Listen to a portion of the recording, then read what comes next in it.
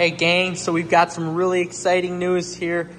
Some, not all, but some of my Apex Pro 24s and Apex CB 24 irons have arrived here. So this is kind of a first look at them. I've just put them in my carry bag here, and I have to replace the Apex 19s that I have.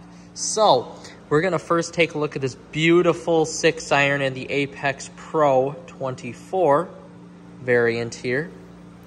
So if we pull this out, we can see it has a really nice clean design with the Apex here. It's a 6 iron. On this golf club specifically, I have the Golf Pride Standard Tour Velvet Align with one of my favorite shafts on the market, the KBS S-Taper 130 Extra Stiff, 130 gram extra stiff shaft here. And it should be noted that I have these golf clubs 2 degrees flat because I am 5'8". So if we take a look at these golf clubs with address, you can really tell that it is a thicker top line. So if we take a look, these are the Apex Pro 19s, and these are also 2 degrees flat. So we're going to compare the 24s to the 19s. And you're going to notice that the top line of the Apex Pro 24 is thicker, and the overall club face is larger than the Apex 19 Pros. And why I think Callaway did that was because the Pros used to be the top of the line kind of muscle cavity blade irons that Callaway was going for, and now they introduced the cavity backs and the muscle backs into the lineup. So these are now a in-between club, which is still a player's distance club between the Apex CBs and the Apex golf clubs. So the reason why I got the 4 through 6 in my set with the Apex Pros was because I liked the yardage I was getting with them. They were about 5 to 10 yards longer when I tested each 7 iron out comparably between the CBs and the Pros, so that should be noted. The CBs, I was pretty confident at 180 carry, or right around there, and then the Pros was anywhere from, or the CBs the Pros, sorry.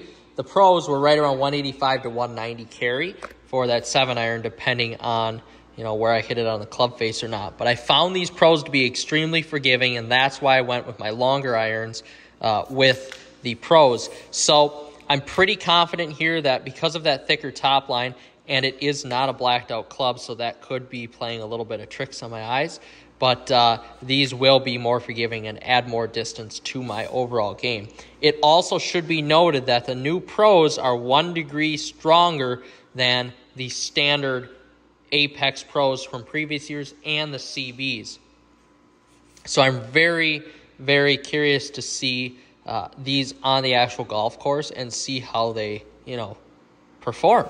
But overall, I love the look of these here. I love these Apex 19s too, but these just give me a little bit more inspiring feeling when I step up to the ball, especially during testing.